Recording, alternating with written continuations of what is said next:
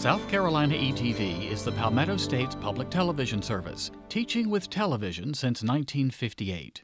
This year, ETV partnered with the state newspaper to produce 2 documentaries in our Man and Moment series on South Carolina's World War II veterans. First, Medal of Honor winner, the late Charles Murray. He was a kindly older man with a warm smile by the time I came to know him. And T. Moffatt Burriss. We knew it was going to be a rough mission. He was a paratrooper whose experiences became the basis for Robert Redford's character in the movie A Bridge Too Far. At a special screening for family and friends, Burriss had a surprise reunion with his 82nd Airborne comrade Roy Hanna. Both programs are now used in schools and have gone on to national distribution on public TV. The Charles Murray program has been nominated for an Emmy.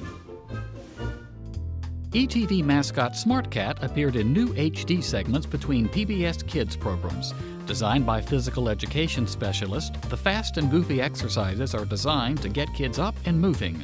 Smart Cat also encouraged literacy at live events by giving away over 2,000 Scholastic books in English and Spanish. 40 scholarships were awarded to adults for literacy training. Bookmarks highlighting ETV's summer literacy programs were distributed to libraries statewide, and ETV, the Knight Foundation, and Central Carolina Community Foundation used ETV and PBS programs and apps to create a pilot summer literacy program at Lexington School District 4. South Carolina ETV and the Roper Mountain Science Center in Greenville hosted a screening of Telewinner Space Heroes, ETV's documentary on South Carolina astronauts Ronald McNair, Charles Bolden, and Charles Duke. Duke, one of only 12 men to walk on the moon, was ETV's guest at the screening and gave a bonus footage presentation to the audience. And here I am with an experiment called a penetrometer. It goes all the way in, which surprised me, so down I go. And now this is how you got to get up on the moon. If you're down, push up. That didn't work, so another push up. That almost worked. And you're up.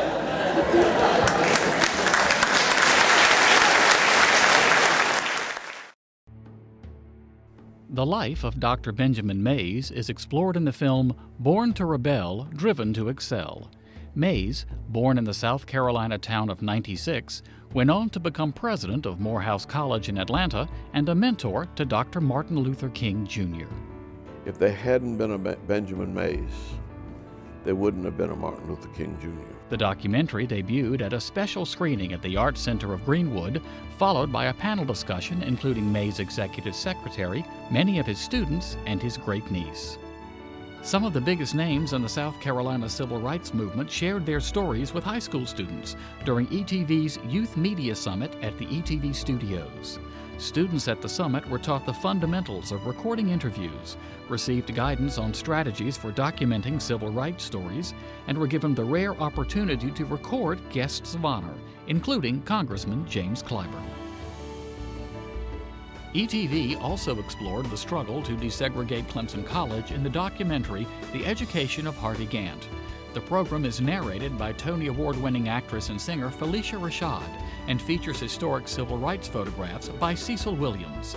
Gantt himself appeared at special screenings and on our sister radio service. ETV covers current events by broadcasting gavel-to-gavel State House coverage on its World Channel, streaming select committee meetings, and producing full-length interviews with elected representatives. South Carolina ETV hosted PBS's Antiques Roadshow in Myrtle Beach. ETV provided 120 volunteers for the production of 3 one-hour episodes. Over 6,000 South Carolinians brought over 12,000 objects for appraisal in a single day at the Myrtle Beach Convention Center, which was turned into the famous TV set seen weekly on PBS. As items were appraised, ETV also produced a behind-the-scenes program for South Carolina audiences. The finished episodes premiered nationally beginning in February of 2013. It's Antiques Roadshow from Myrtle Beach.